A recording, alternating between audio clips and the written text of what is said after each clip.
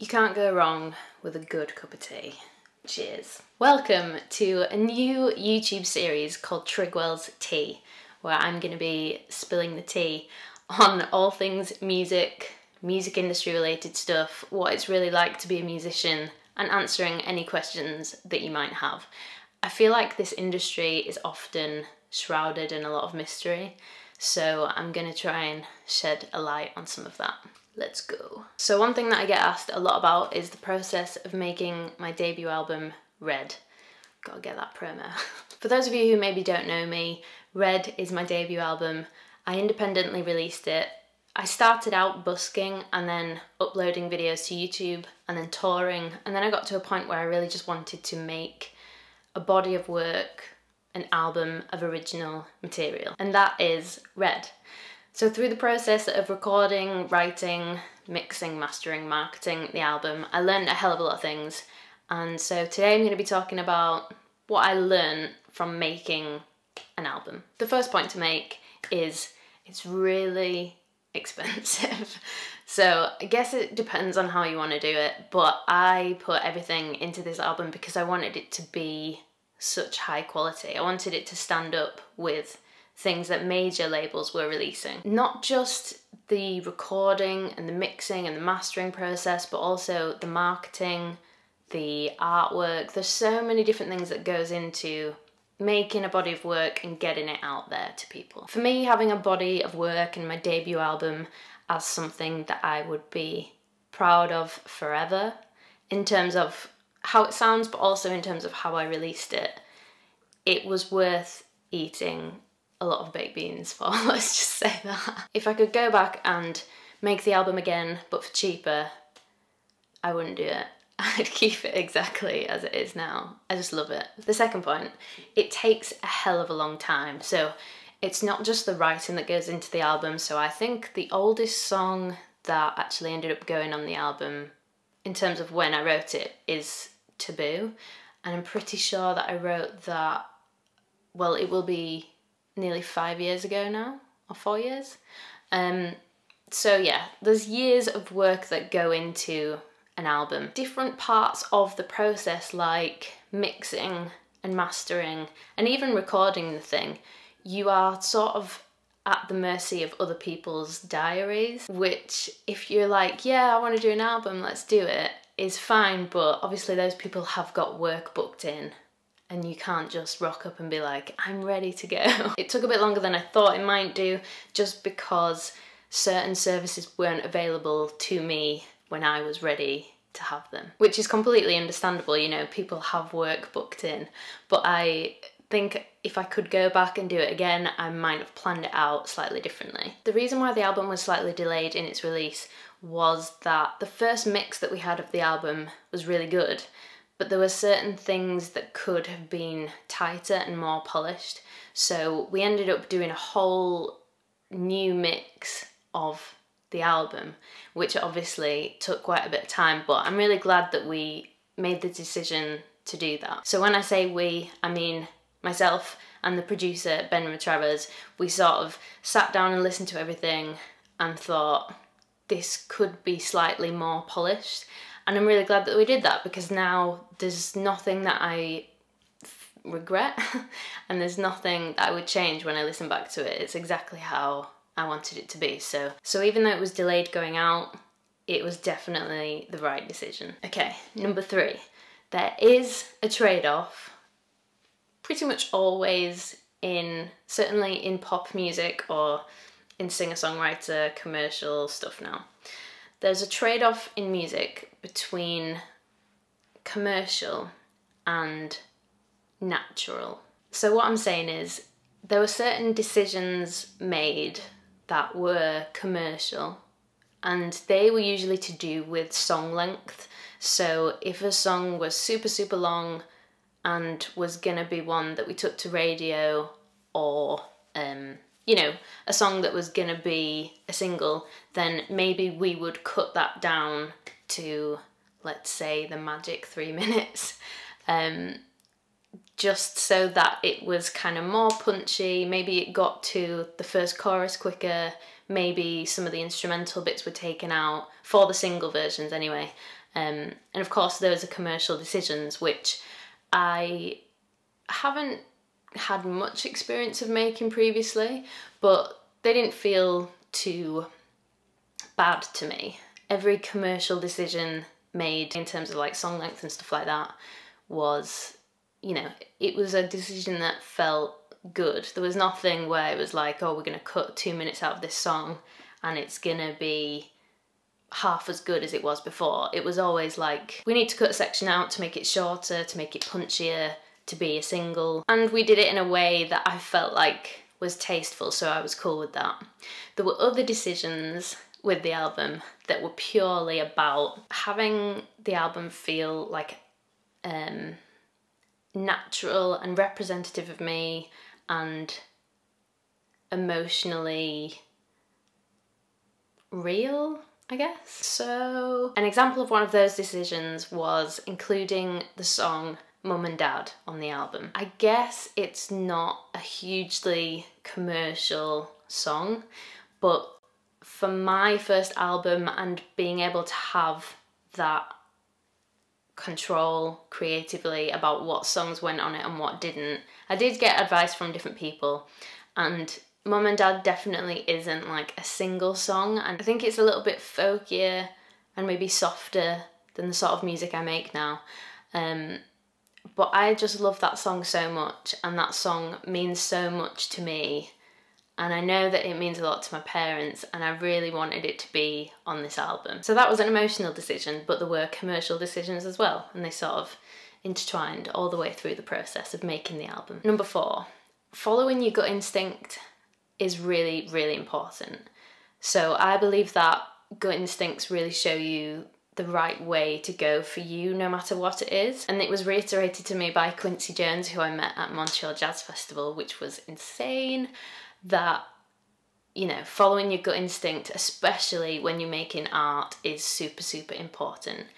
Everybody has a gut instinct, so if you're asking people for advice about certain sounds and certain songs and that kind of thing, and visuals and everything else that goes along with an album, you'll get a lot of different opinions, and they'll all be, or most of them will be, gut instincts from people. But when it's your baby, you really want to follow your own gut instincts. I can definitely say from my experience that when I follow my gut instinct with music, that music is the stuff that connects the best. And I just believe that that's because it's real and it's completely natural from my brain and my heart and my soul, and it's real and it's not contrived, and it just always does connect better than anything that has been too thought through, if that makes sense. So if you're a musician and you're thinking about which advice to take in terms of songs or lyrics or sounds, everybody has an opinion and everybody has a gut instinct. As the artist, I really do believe that it's important to follow your own, because you need to take your own path and it needs to be directly from you. Number 5, album reviews are glorious and absolutely brutal. When you make an album, it is your baby, and if you followed your gut instinct, you feel like it completely represents you, and you've sort of recorded and trapped a piece of your soul in there. Like, I can't explain it. This sounds really pretentious, but it just feels like you've sort of captured a part of your story, I guess, your journey in life and your emotional reactions to whatever's happened to you in the past. And it's a really, really personal thing.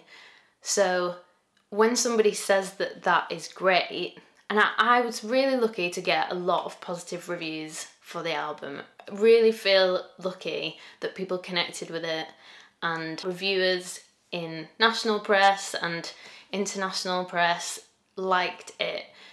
That makes me feel really happy. I kind of prioritised my own creativity and just wanting to feel proud of this album for a long time over what I thought anybody else would think. So when good reviews did come in, I was so happy that somehow I'd managed to make something that I really liked and other people liked it as well. I thought that was great. I did get some reviews that weren't fantastic, let's say. And it's brutal, like it hurts, it really does, because it is so personal. And even though I wasn't trying to please anyone with this album, and actually one of the reviews that I had felt like I was trying to please a lot of people with this album, felt like it was too commercial sounding, which, I mean, if it's standing up against things that are being released by major labels, but it's also actually connecting emotionally with people, then that's awesome. So yeah, I can twist that and rationalise that and feel good about that point. But, you know, when you do get negative feedback about something that you've poured your heart and your soul into, it does hurt, and it's good to have people around you who can help you rationalise those things and, yeah, maybe like absorb it and think about, actually no, just don't think about it. I always told myself when the album came out that I wouldn't read reviews because they didn't matter to me, but you know, I'm an artist, I crave feedback, all artists do. So I did read them and I felt a bit of internal pain, and then I got over it. The most important thing has to be that you as the artist like the art that you've created. Otherwise, what's the point? Number 6, and I've only got 7 points, so I need to finish this cup of tea. Making an album or making any kind of collection of songs is a super fun, big chunk of life for a musical artist. So my album, in terms of the audio creation, the recording, mixing, mastering of it, took about a year, and it's a big period of time to be in someone's basement recording music, but it is a really definitive part of my life, and I went through a lot of highs and some lows and frustration and elation and joy and just all of the emotions, and it's a period of time in my life that was super fun, and I got to make my album with a bunch of my friends who happened to be really talented musicians, which was ace, and meant that the final product was good quality. Thanks, guys. If you're a musician and you get the chance to make a collection of songs or an album or whatever it might be, and focus on making that and making that the best it can be for a period of time, there are memories that come along with that that are just priceless. If I could go back and do it again, I definitely wouldn't change anything. I think I would just try and appreciate each day more. So I appreciated each day, but if you've ever seen the film About Time, it's about like a time traveller, and in the end he goes back and just relives every day again. I would love to go back and just experience the whole thing again. It was just ace, man. Number 7, the final point. The final point. My tea has gone cold. I'm going to take the last sip because it's sacred stuff. Releasing an album is not the end of a career. So when I was younger, I thought that artists or bands would release an album, climb on the back of a white unicorn and ride off into the sunset, never to be seen again, just enjoying the glory of everything that had just happened forever, for eternity. But no, life continues. Who knew? Yes, I've done my debut album. I'm never going to do a debut album again. And for me, that was kind of a sad realisation. But the songs are out now, and there's no white unicorn. Luckily for me, I absolutely love making music, and I'm just obsessed with it. I don't believe my passion for writing songs is ever gonna fade. So I've already written a hell of a lot of new music, a hell of a lot of new songs that I'm getting into the studio to record, and I do have a release plan for those songs. I'm not gonna tell you about it now, but it's gonna be a challenge. I'll probably talk about it in another Trigwell's Tea episode, who knows.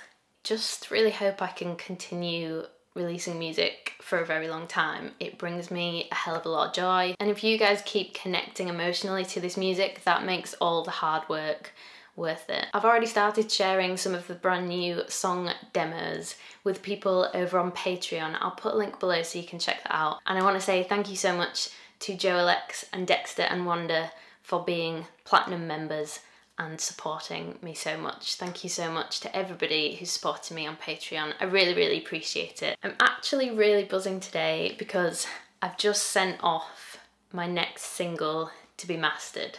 So at the end of this week, I will have a new single ready to go. And that is a very exciting prospect. So maybe I will share a preview with you soon. But until then, I will see you maybe at the next Trigwell's Tea.